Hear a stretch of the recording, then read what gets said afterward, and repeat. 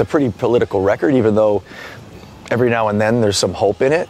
You know, GrimSkunk, the name of the band is Grim and Skunk, and the idea, the grim part is sort of sad, you know, messed up state of things in our world today and in the past, you know, probably in the future. Things you have to stand up against, speak out against, and fight against because it's wrong.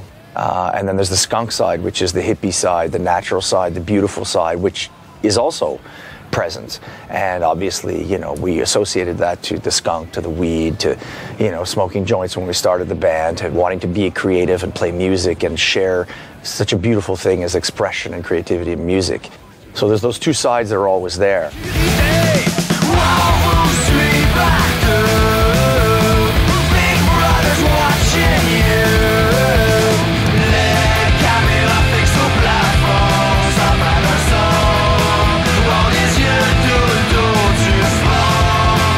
I think GrimSkunk has always been a very difficult, if not impossible, band to classify.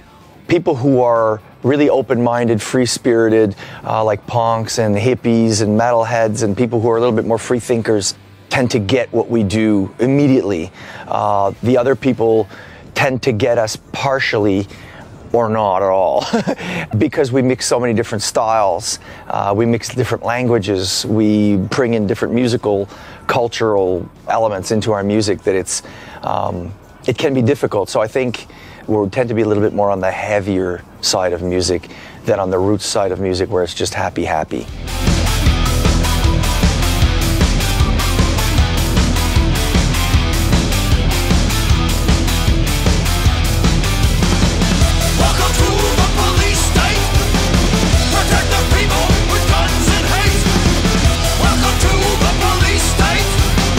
Working with Garth Richardson is fantastic. I mean, first of all, he's an amazing person, amazing guy, one of the nicest, coolest guys that, you know, I've ever worked with, period.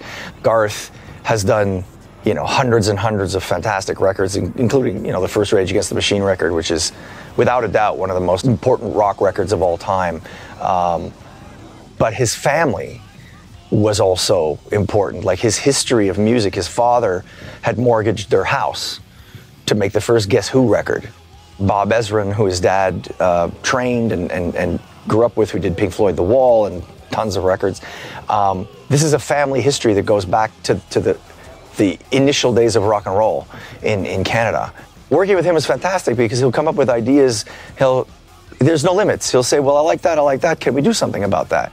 And then it's up to us to find a solution. And the song turned out amazing.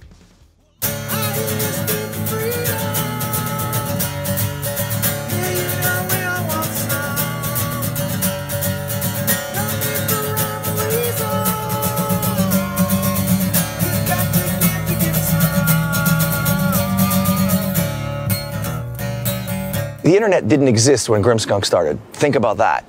You know, this is like the entire universe has changed, not just for music, but for, you know, everything. In the old days, if you actually managed to record something, you were already considered serious. People would take you seriously. If you recorded something and released something, you were almost like, oh, well, you're a real band now. You know, you actually made like a record.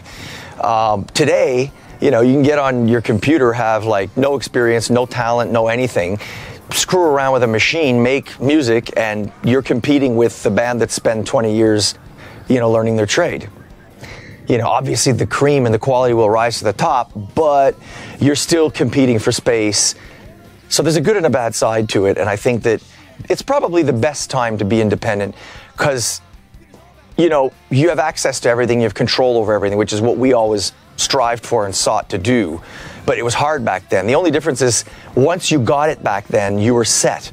Now, once you get it, you still have to fight every day.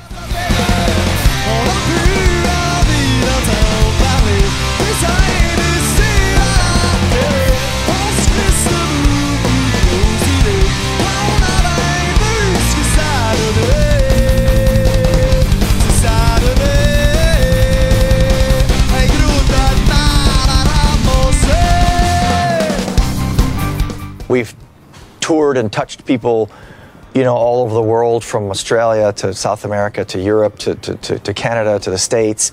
Music's a very powerful thing, very, very powerful thing.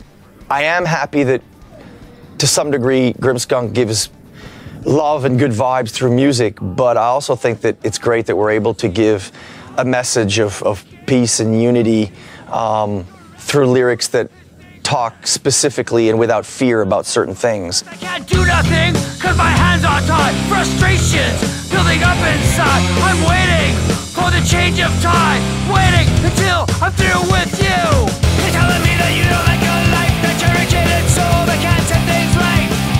You're just greedy thinking of yourself. No surprise, no one likes your personality. Bien sûr, écoute, ça me fait plaisir de pouvoir m'exprimer en français aussi.